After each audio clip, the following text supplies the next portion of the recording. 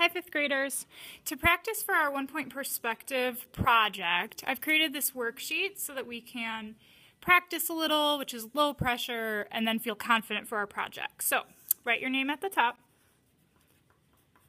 And this dot in the center is called the vanishing point. All of our lines that we draw from the corners of each shape are going to go straight to the vanishing point, which is what makes things look 3D.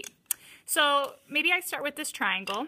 I'm going to put my pencil on the corner of the triangle, put my ruler against it, and then just pivot, turn my ruler until it's also touching the vanishing point. Hold it, pencil against the ruler to make a straight line. I'm going to do that from this corner. And for the purposes of our project, we're not going to go from any corners that you have to go through the shape to get to the vanishing point. So for this triangle, I would only do these two corners. If you have a round shape, you're just going to go from the very left edge. So I'm moving my ruler until it's just barely touching the oval, and then I'm drawing a line to the vanishing point. I'm also going to do that on the right side.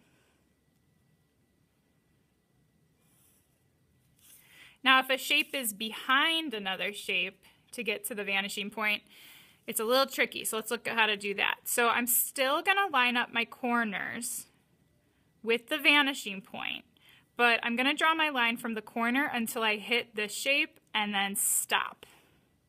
So again, I'm lining up my corner with the vanishing point, but I'm drawing my line until I hit this shape and stop. So now it looks like this shape is behind this one because they are overlapping.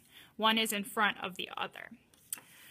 The last one that's a little tricky is the star because I have a lot of different points to do. So I've got this corner, and then I also have inner corners.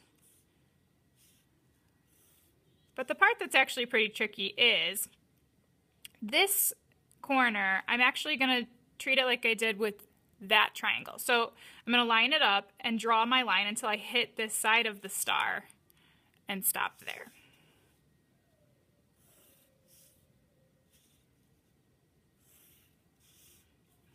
Okay, so I'm going to do the rest, and then we'll give this a practice run.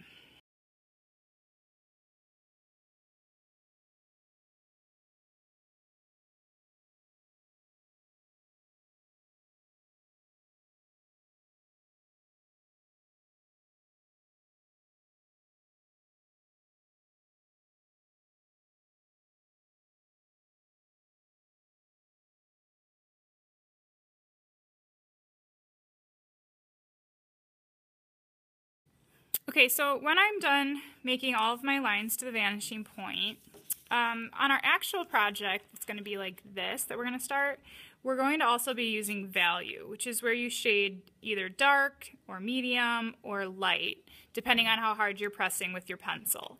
So before we start this, it'd be a good idea to practice on our worksheet. So when I'm practicing, I'm going to start by pressing hard.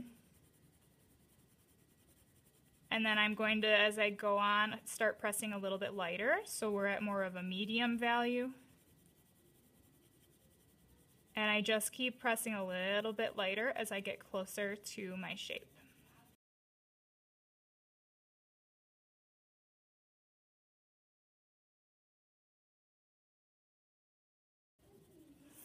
Okay, and once you practice a few of those, then you'll be ready to start the project.